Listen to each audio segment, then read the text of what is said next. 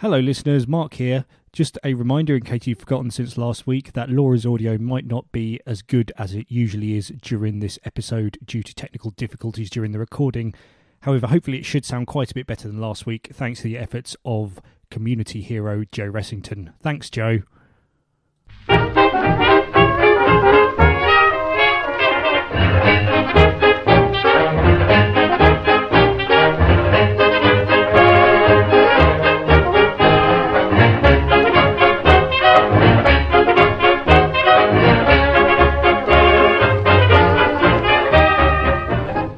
Welcome to Season 8, Episode 10 of the Ubuntu podcast. In this episode, we're going to be discussing Snappy. If you don't know what that is, keep listening. We'll also have some command line love, and we'll go over your feedback. I'm Laura, and joining me this week are Alan. Hello, hello. How are you? Martin. Hello. And Mark. Hello. Hello. In no particular order. In no particular order. Yes. Good, thank you, Samantha. So, what have we been up to since last time? Mark? I've been running Cyanogen OS 12 on my phone, which just updated this week. Is that your one phone? My 1+1 phone. That's yes. A two phone. It's been yes, my two phone. Yeah, it came running Cyanogen mod 11. Okay. And it's now updated to Cyanogen OS 12. And how? Not much. How is it based it? Much the same as it's based on Android Lollipop, so it's got the newness of that.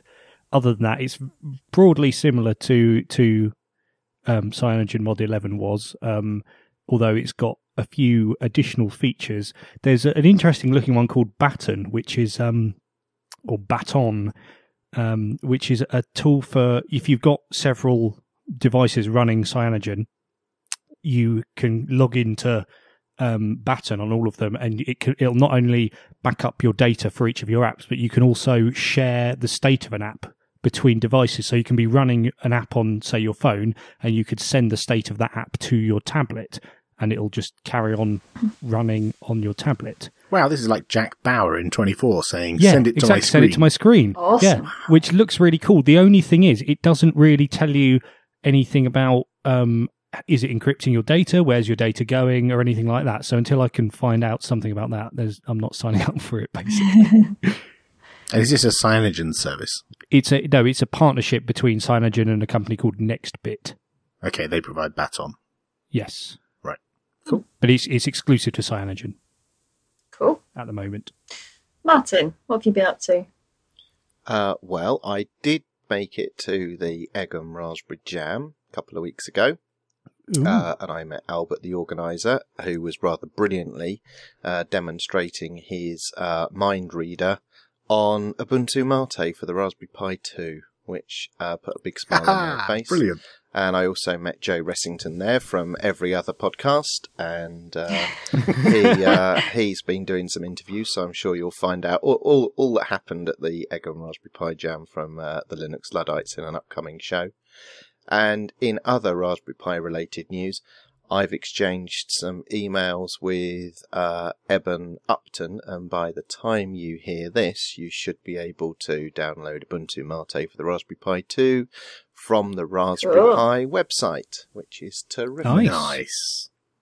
Excellent. That's really good. Okay. Awesome news. What about you, Alan? I've been playing Windows games on Linux.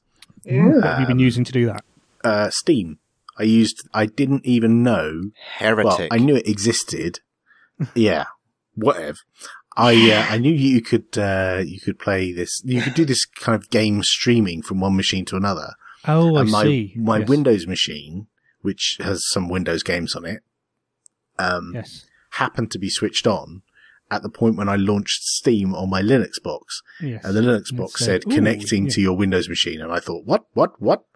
And on my Linux machine, I clicked stream on a Windows game. It happened to be GTA 5, which isn't available for Linux. And I was playing on my Linux machine, streaming from my Windows machine. And it was brilliant. Wow. Yeah. It's really cool. So it's quite a nice way to play, for games that are not available on Linux, have a Windows machine somewhere on your network with Steam running, with your collection of games on, and you can run them on any of your Linux machines that have also got Steam. That's quite cool. The other thing I find it useful for is if you've got one machine which is your gaming rig with all of the graphics, then and you can just use whatever laptop somewhere else in the house and just stream it with all the performance from your big gaming rig. Yeah, there's no way my laptop would be able to play GTA 5 at 1080p, but actually it can, because it's streamed from another machine that actually has the grunt to be able to do it. So yeah. How about you, Laura? What have you been up to? I got 3 whole minutes off my parkrun personal best time last Saturday. Wow. How long does it take to do a parkrun then? It used to take me 34 minutes 13, and last week it took me 31 minutes 13. Wow. Are you using some app, some technology to track this? Or an old school style stopwatch that your sports teacher would have had? Parkrun track it officially. I use Strava, the service itself, to trace the GPS trace of where I've been, but the timing on that isn't great because I start and stop it at funny times and stuff. But that's the official times that Parkrun give us. Excellent. Well done. Thank you. Should we get on with it? Let's. Yes.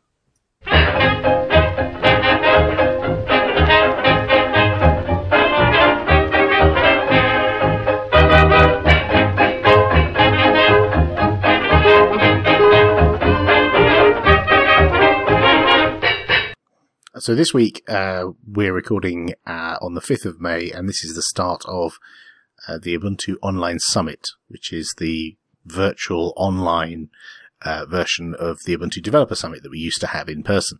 And Mark Shuttleworth gave his pre-Ubuntu Online Summit keynote yesterday on Monday.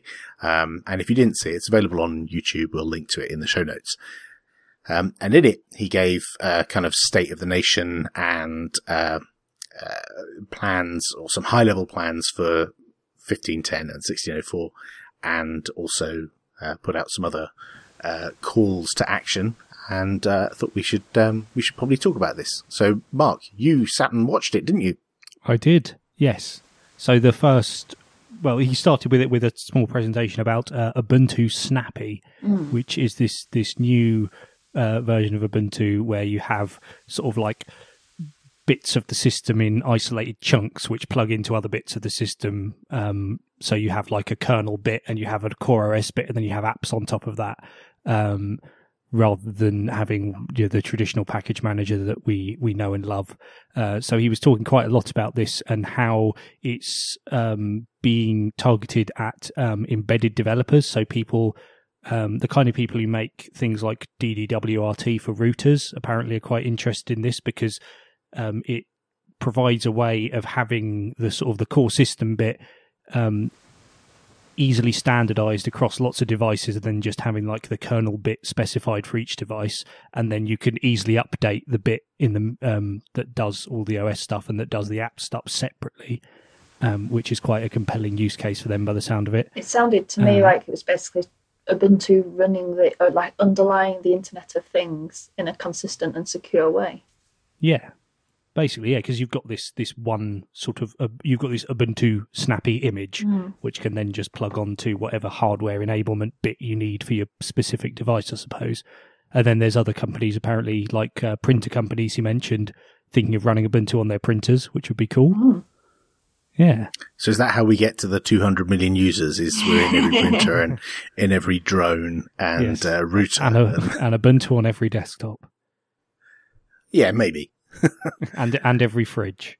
Yeah. So the interesting there are many interesting things about Snappy, and there's lots of misconceptions and lots of worry in the community, wider community, about Snappy. Did he talk a little bit about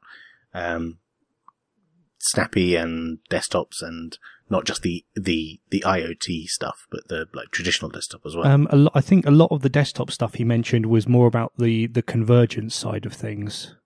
He may have talked about Snappy on the desktop, but the more stuff that caught my ear was about the fact that it's going to be the way the phones are working.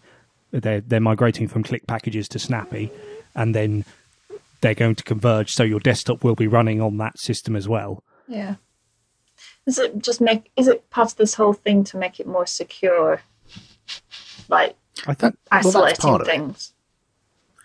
That's part of it. I mean, he did mention, I saw the first half of it, I was busy working for the rest of it, but he did mention that part of the compelling argument for Snappy over Debian packages, for example, is at the point when you install a Debian package, the person who made that package, to invoke a phrase that he used once, has root on your machine. So, you know, the maintainer scripts that are run as a Debian package is installed run as root and can touch any file, on your file system. And we depend on the people who made those packages not to mess that up. But equally, users don't necessarily want, some random application they install from the internet to have root over their device. Maybe they want to have that confined. And I think that's part of what Click packages give you. And then that's extended with Snappy packages, is that each app is confined and it can't go outside that confinement. So yes, there is an element of security in there, along with some other benefits. I as well. listened to the Snappy Desktop talk today in UOS, and the other key difference that I hadn't twigged is that Snappy packages don't have to be as discrete as packages are currently. So at the moment, for example, you might install Apache as a package, and you might install MySQL as a package, or MariaDB and PHP as a package. But Snappy packages could be all of those things together as a chunk of things that all come together. So the talk today was about the desktop next and using Snappy packages to deliver the desktop. And effectively, the base Unity environment would be a whole package which sits on top of Snappy Core. So instead of installing each of the different packages that make up that desktop environment, you just install something called Unity 8.1, and you get all of the necessary bits that make up that desktop environment. And then maybe you just have snap packages for the applications that you add on top of that, for things like Firefox and LibreOffice. And if you take that out to the server space, the best example I've been able to think of is if you've ever had to install Zimbra. That is a collection of debs, and each deb has a number of bits of functionality, and those include multiple applications. So actually Zimbra would be a good candidate to be a snap package, where it's this big amorphous blob of several different applications working in consort, and then you get the atomic updates forwards and backwards. So if your update breaks your application, you can roll back to the previous point release and restore the application to how it was working before. And I think the goal with these is also that it's not just the application that gets rolled forward and back, but the data as well. So if you upgraded, and as part of the upgrade it modified loads of data, and that broke, you could roll back and undo those changes to the data along the way.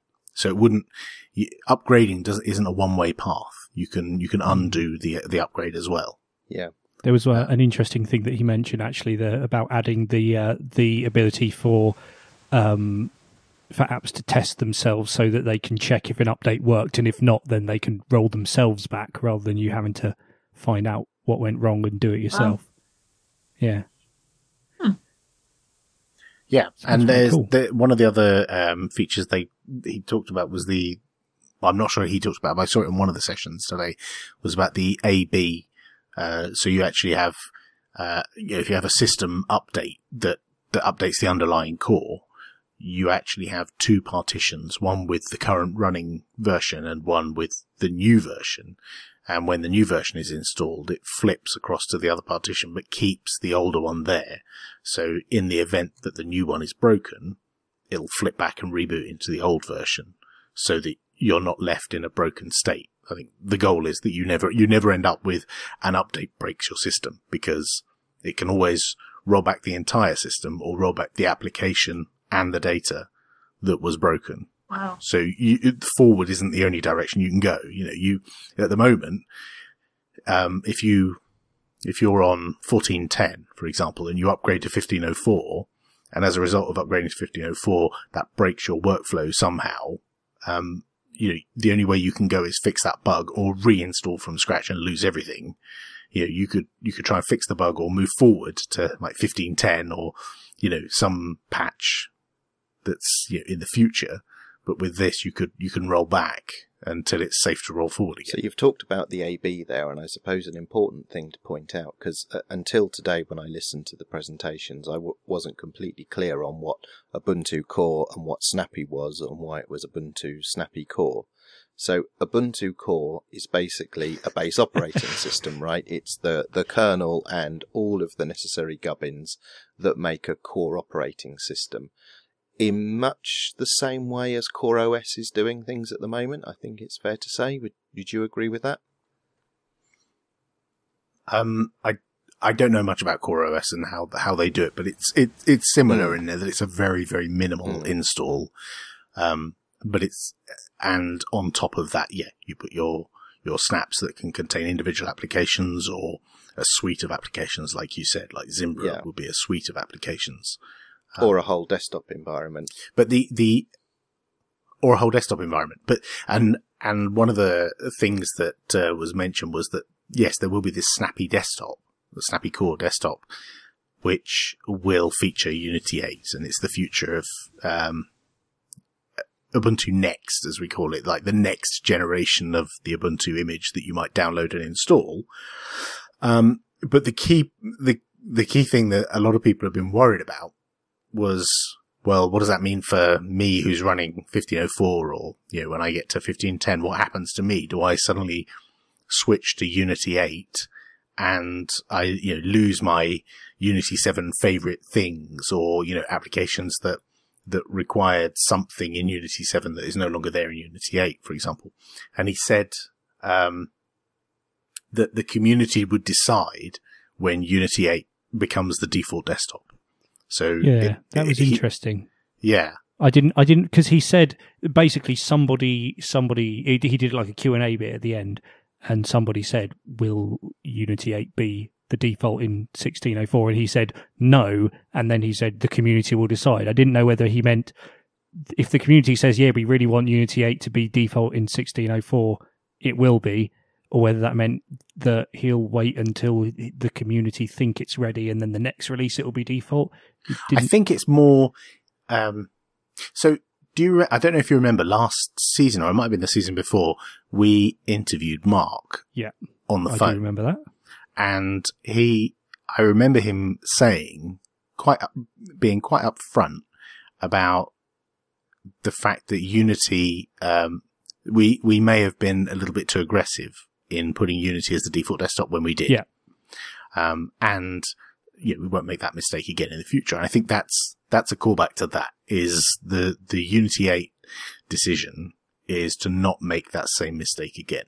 And when he says when the community thinks it's ready, I think what he's looking for is for people to tell us, what they need out of Unity 8 and to help steer it in the right direction. What define what ready is. Yeah, exactly. Because, we know what our use cases are, and, we can list out what we think many of the use cases are, but there are people out there who have interesting and strange uses for Ubuntu and, the Linux desktop in general, and there may be some compelling reason why their, installation of 50,000 desktops can't move to Unity 8 because of, whatever reason that might be. And we need to know about those things because we don't want to push Unity 8 on people when it clearly isn't ready for every possible use case. But then it's never going to be ready for every possible use case, is it? So isn't this a sort of, how long is a piece of string? Well, when the community says it's ready, they're never all going to say it's ready, are they?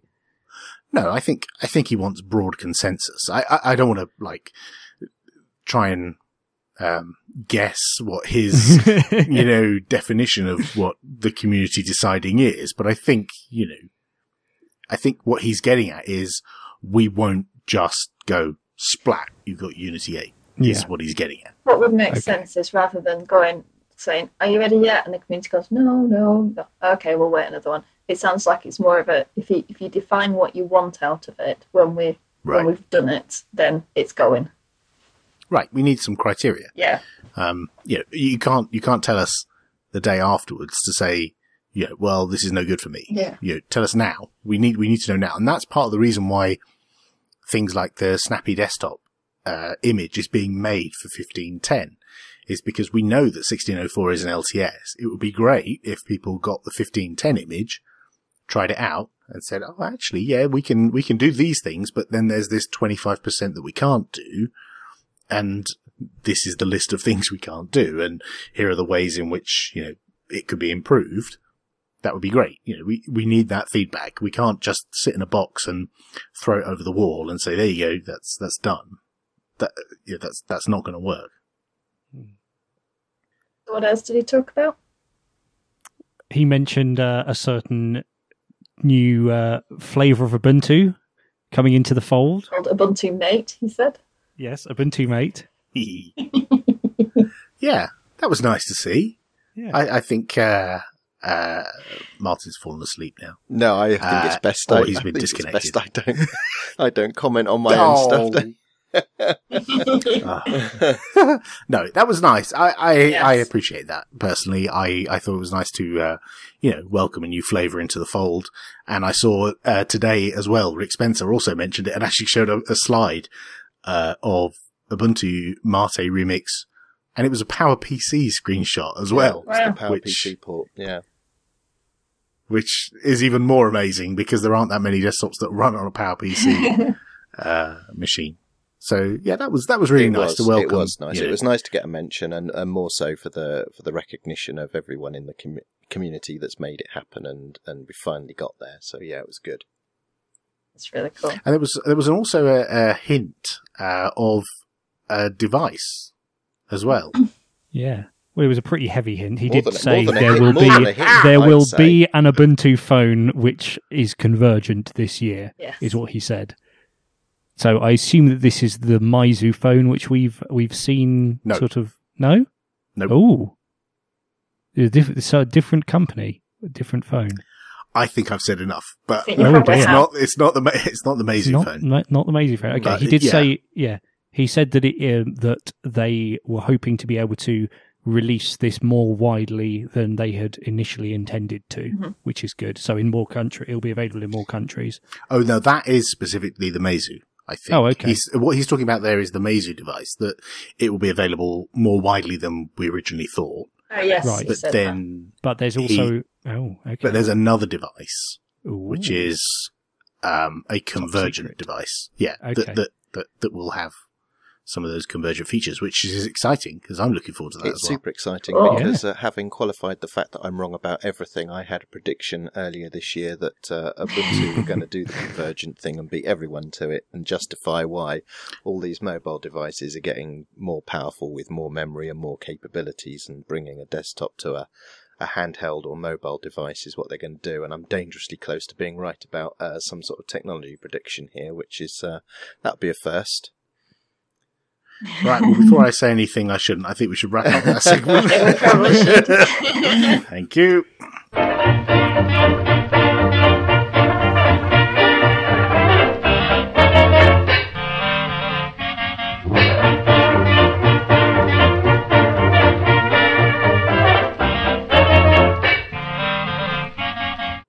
And now it's time for Command Line Love. And this week's Command Line Love is List Admin. Yay! Oh, yeah. Sounds exciting. Yay! I use it every day. Go on then, day. Alan. What is it? So last week we mentioned that Mailman 3 is now available. Yeah. And Mailman, Was that last week already? yeah, I know, time flies. So Mailman is very popular for managing mailing lists. And the tools to manage Mailman are a bit lacking, and that's what they've been improved tremendously in Mailman 3, apparently. But one of the things that you have to do when you're moderating a mailing list is you have to deal with things like people sending email from the wrong email address, like they email the mailing list from their work account or the wrong Gmail account, or you have to deal with people who send spam to the mailing list, and you have to reject that kind of stuff. And there is a web-based tool in old Mailman, pre 3.0, but it's a bit clunky. It's not very pleasant to use, and that's where list admin comes in.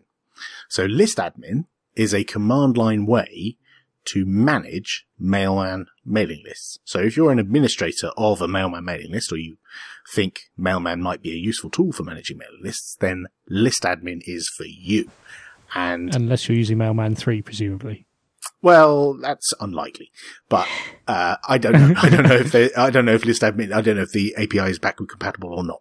But anyway, you configure list admin with an ini file, in which you configure the server where the mailing list is, and the moderator's password, which is a bit clunky because that means you've got passwords in plain text in an ini file somewhere on your file system, which is a bit nasty, but so be it. It's the Mailman way.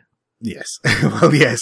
And then you just run list admin. And if you're an administrator, you just run list admin periodically, like once a day, or depending on how busy your mailing list is, you run it, and it just presents each email to you, and you can either drop it so it doesn't arrive on the list, which is what you would do with spam. You just press D, or you would reject it. So maybe someone is trying to send a mail with a huge attachment, so you reject it, and then you can type a line that says, yeah, please remove the attachments, or remove your signature, or something like that, and then press enter. But it's a super fast way of dealing with all the, for want of a better word, crap that comes into the moderator's inbox if you're a list admin. Cool.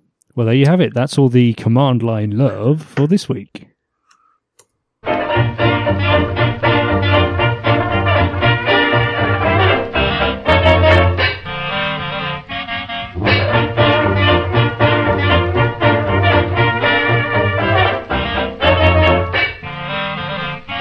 Time for the news. Galen emailed back No, again it after isn't. we read out his feedback about his... No? This is the feedback, not the news. It's not the news. Oh, the feedback. No, it actually says feedback. Yeah. I'll... We were so close to the end. I know. there. And if we did edits and everything, this would be fine. But okay. And now it's time for the feedback. Galen emailed... Seamless. Galen emailed back in after we read out his feedback about his ThinkPad X201 overheating in episode 6. Many thanks for saying what laptops you use. Well, I ordered a new heatsink and fan as well as the thermal paste and spent my Sunday morning installing it. I certainly removed a lot more thermal paste than I ended up using. So the bottom line is it's working again, phew, but I ended up with 2 screws extra. I did disassemble it again, but it wasn't obvious where they went. Oh, I'm sure they weren't important. I know where they go. They go in the bin. That's where they go. They go in the screw drawer for another day. Yeah. Yeah. Yes. Little pot o' screws. Yeah. Matthew Cucuzela? Sorry, Matthew. Keep going. Yeah, emailed us about supporting Linux through purchasing hardware. Glad you decided to podcast for another year. You get extra points in my book for being so closely affiliated with Ubuntu and still being very fair and objective. Sometimes. In general, that's rare these days. Oh, thanks very much. Also, thanks for your segment on supporting Linux through purchasing hardware with the Linux pre-installed. I'd never heard of Reason and was glad to hear about another successful vendor like this. My last laptop was purchased from System 76. Lately, I've been looking for a big monitor and one of those mini PCs instead of the bulky desktops. I was glad to see that both System 76 and Reason offer these now with pretty good specs. I'll probably buy from one of these vendors soon and agree it's important to support Linux in this way, even if it's not the cheapest way to go. I really like the Linux ecosystem, and that's all I run at home. Although at work we use Windows and sometimes Macs. That's fine. Thank you, Matthew. That's very good of you to email in and let us know. I'm glad you found another supplier as well. Isaac Carter, also recently appointed into the Joe Rest podcast, emailed in to complain about the music and how he supports Linux. Love the podcast. Would love it a bit more if someone would please change the music. No, we won't. Anyways, you were asking how we supported Linux. Financially, I support Linux through magazine subscriptions to Linux Format, Linux Journal, and Linux Voice, as well as contributing to most Linux podcasts that I listen to. I use a Mint and Ubuntu Mate on my home machines. I'm also currently learning the Linux kernel to support the kernel codebase, as well as learning Python to help support the Mint codebase. I have become more vocal at work on why we should start using Linux over Mac. I also encourage friends and family to use Linux instead of Windows or Mac when they decide to purchase a new computer. Excellent. Yet more Ubuntu Mate users. Yeah. Oh dear. The music, Unity better watch out. the music won't change until somebody sits and listens to a whole load of tracks with exactly the right criteria, and then does some editing for us. Is this some as yet undefined criteria? Pretty much. We did start doing this, because I quite like something a bit more rocky, but then, not rocky, but a bit more rock.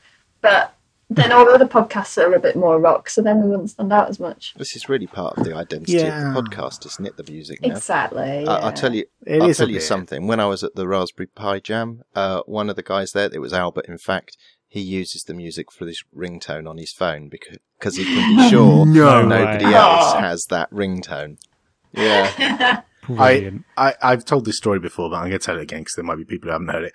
Where I worked 5 years ago, I was sat at my desk and I happened to... I think I actually had the song as the ringtone on my phone as well.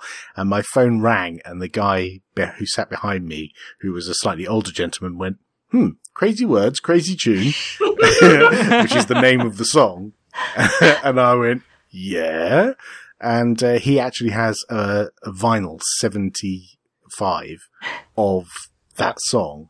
And he listens to it and he enjoys it. And that's the first time anyone has ever recognized it, not for being the Ubuntu podcast theme tune, but for being what it actually is, a body of work someone made 70 years ago. Yeah. Wow. So, I want to keep it for that reason. I think so. And finally, Nebuchadnezzar left a comment on our website. See, I managed that one fine. To commiserate with Laura about pages reloading in mobile browsers. The thing with the reloading pages annoys me on Android as well. I know the explanation about the RAM already. However, it happens on my Nexus 6 as well, and that's got 3 gig of RAM. I also read that it's a JavaScript thing which forces the site to reload the page. However, disabling it didn't help. I really don't get why this has to happen. I get the loading it back to memory, but why reload the page? Does the content not get stored somewhere when the application gets kicked out of memory? Yeah, that's a good point. I mean, I don't know. Okay. Ask an engineer. Ask a web browser developer person. If anyone knows why pages have to reload on mobile browsers, other than the browser loading, then send us some feedback along with any other feedback to show@ubuntupodcast.org. And that's the end of your feedback.